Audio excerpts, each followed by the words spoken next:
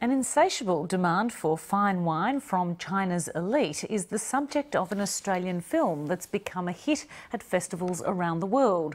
Red Obsession looks at how wealth and the desire for status has led to an economic boom in the ancient wine-producing region of Bordeaux in France, with Chinese collectors happy to outbid most others for the best drop.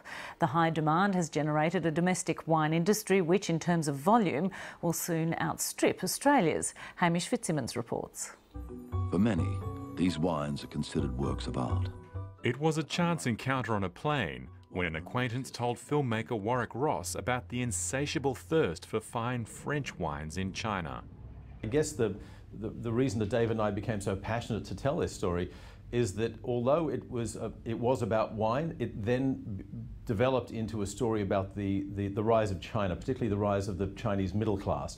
And I think the rise of China affects everybody these days, being this sort of Asian century. So that's really why. The documentary charts the taste that the Chinese upper and middle classes have developed, particularly for the coveted vintages from the ancient bucolic chateau of the Bordeaux region. 看到我喜欢的红酒，我会永远的举着手不放下来。当拍卖官给人家出价的时候，批他拿到，才放下来这个手。 The demand for Bordeaux's best has meant prices are sky high. People are buying into the romance of the area as much as its fabled produce. When I came here and they told me these are the best pieces of land, I thought, sure, pebbles, but it's true. It's perfection. The documentary also includes a legend of filmmaking on the lure of Bordeaux. It's more than a manufactured or agricultural product. It's something closer to a miracle.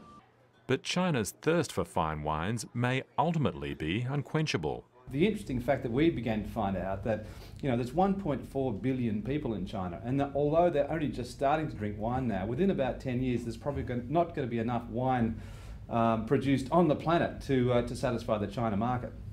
The solution may be homegrown. Thousands of acres of vines are being planted across China.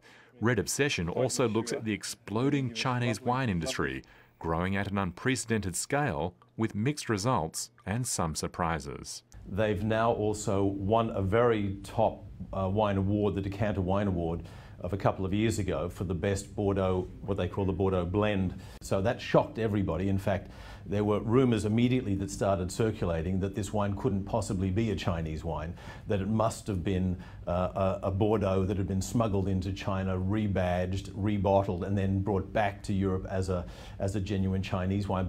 And the Chinese wine industry will soon be bigger than Australia's in terms of volume. This industry is about to overtake Australia in size, which most people aren't aware of, and China has the potential within itself of having a huge domestic wine industry, and it's working towards that furiously.